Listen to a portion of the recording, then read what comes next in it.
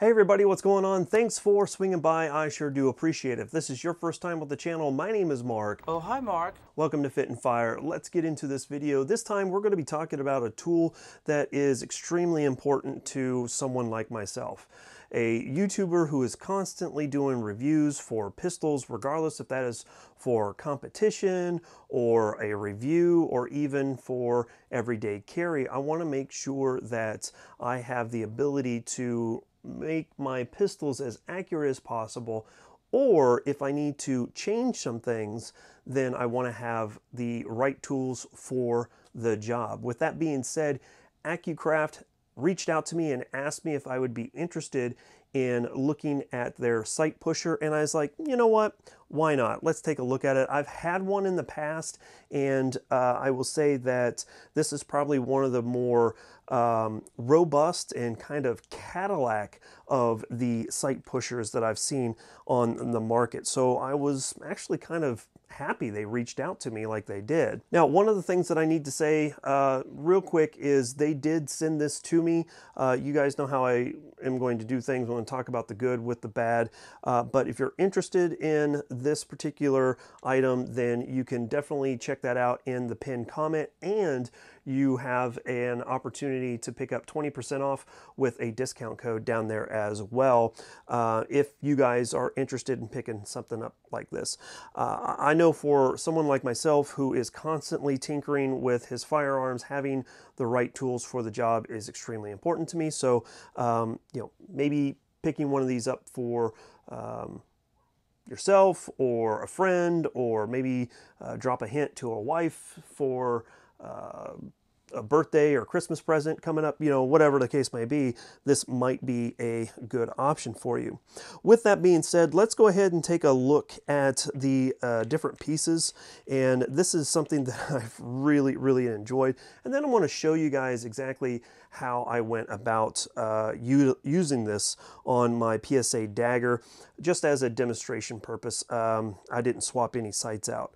But with that being said, you're going to have these two large bolts on here that have these really nice and easy to use nuts. You can just take those two nuts off, and that's going to separate the top from the bottom piece.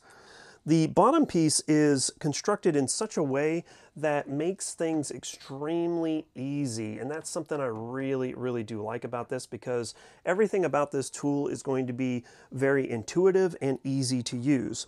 As you can see, you have these locking collars on the base, and that is basically going to pinch your slide into position, and the top piece is then going to vise down on top of it as well. But the cool thing is that there are these lines engraved into the base, and that is going to help make sure that your slide is perfectly perpendicular to the base itself, to ensure that is as straight as possible. Because if you start pushing your sights with your slide canted, it could really damage some things. So I really did like that. Now, as you can see, I've got it orientated with the U-notch facing up.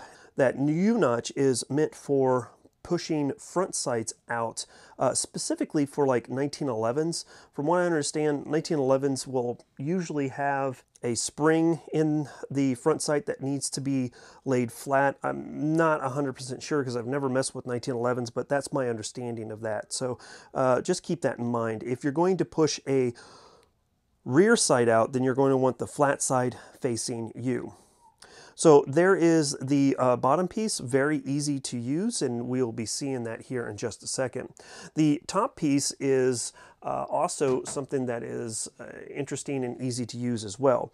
As you can see on the front, you do have the Sight Pusher itself.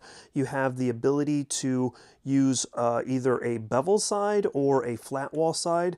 The bevel side is going to be used for a lot of the polymer frame striker fired pistols, such as Glocks, or even like the PSA daggers you'll see here in just a second. Whereas the straight wall side is going to be used for things like Novak sights on a 1911, or any type of sight that has a flat edge on the side. So that's something that I really like. You can just take those two bolts out, flip it around, and you're good to go.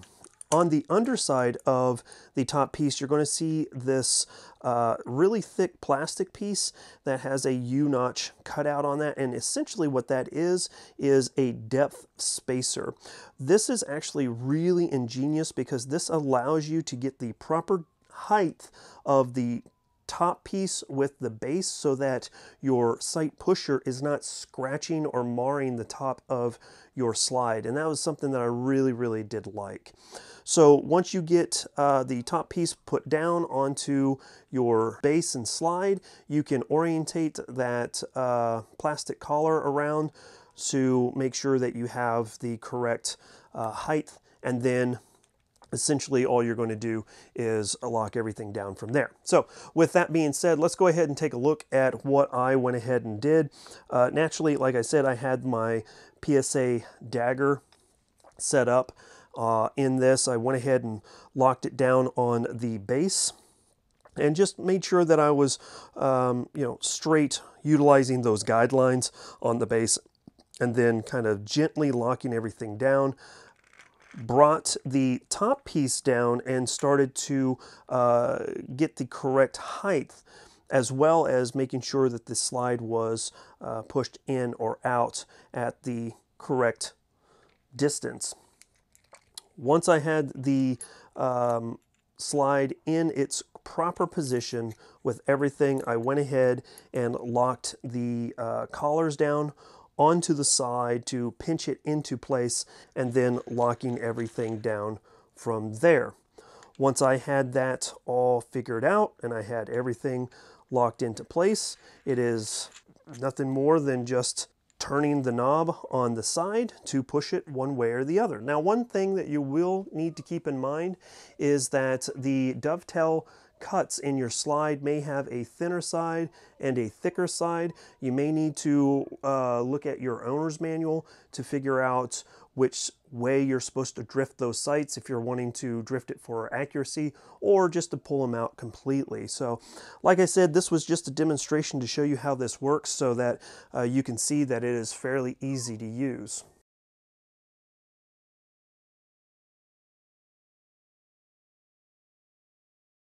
So with that being said, the Accucraft is a tool that I didn't think I was going to really like, but after using it in a demonstration purpose, I found that it's really easy to use, it's intuitive, and it's something that I'm actually going to hold on to and use from time to time as I'm switching out iron sights on pistols, drifting them for accuracy purposes and stuff like that. It's not that cumbersome, so if you need to take it to the range, you can definitely do that as well. Again, with that being said, I have a link in the pinned comment down below and a 20% discount code as well. So if you guys are interested in picking one of these up, I'd highly suggest you using that link and using that coupon code to save some money, because that's all I ever tried to do for you guys, is to show some really cool things and then at the same time try to save you guys money as well. So if you guys have any questions, comments, complaints, manifestos, anything whatsoever, let me know down in the comment section and we will take it from there. With all of that being said, thank you so very much for swinging by and checking things out. I really do appreciate everybody's support, and we will catch you next time. As always, freedom through strength. Here comes a high five. Catch you guys later. Bye, y'all.